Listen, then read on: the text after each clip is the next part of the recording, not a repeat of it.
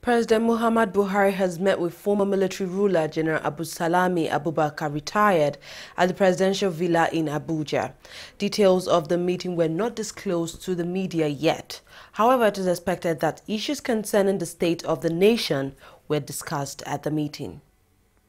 We are still working, although quietly we are working to make sure that there is peace in the country and all the political parties work amicably, because each one has got a role to play. I hope the current administration, through the assistance of all Nigerians, will give a helping hand to make sure that all these crises that are unnecessary and uncalled for, we overcome them.